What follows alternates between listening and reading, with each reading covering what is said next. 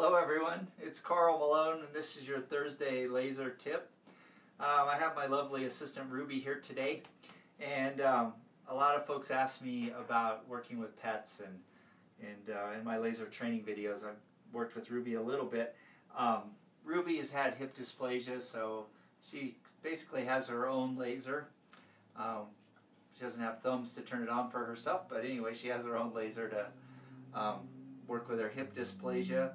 And sometime back when Ruby was a puppy, Ruby broke a tooth, and she was young, and we go to a holistic vet, and she said, you know, it'd be a good idea to do a root canal since she's so young and she's going to be chewing for a lot of years.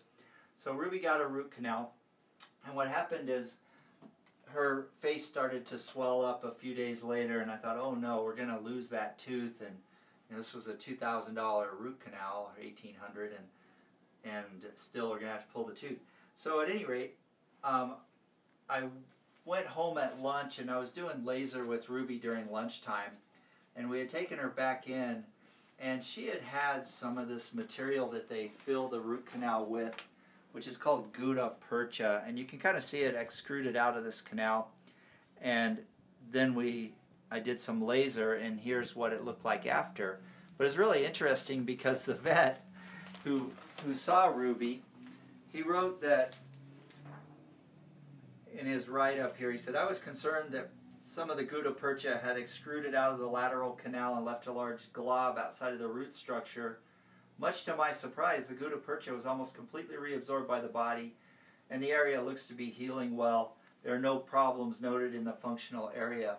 And he was kind of perplexed, so Kimberly told him, I should tell you that my husband does laser therapy and has been doing laser with Ruby. He said, oh, that explains it, because it usually takes weeks, months for that to be cleared up, and this was just a very short time later, it was gone.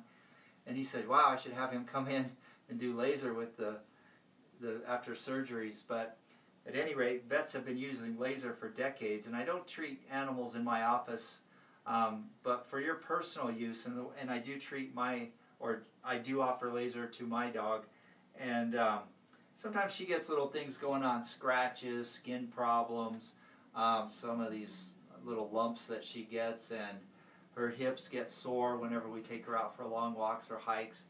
It's awful hard on dogs when they hop in and out of like trucks. They get a little subluxation right here below the thoracic rib cage and the lumbar. This is a weak point. Whenever they jump out of the truck, the body stops and it crunches right there.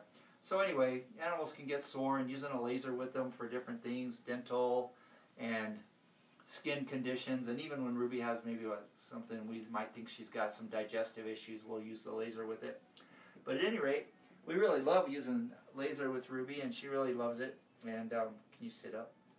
So if you have any questions or you've had any experience, let us know, and I'd love to hear what you guys may have done with your animals and pets. Horse people love lasers. I've done a lot of work with horses. I'm certified in equine massage, so there was a time when all I did was work on horses with my laser. So at any rate, let me know what you think, and I hope you have a really blessed day. Bye for now.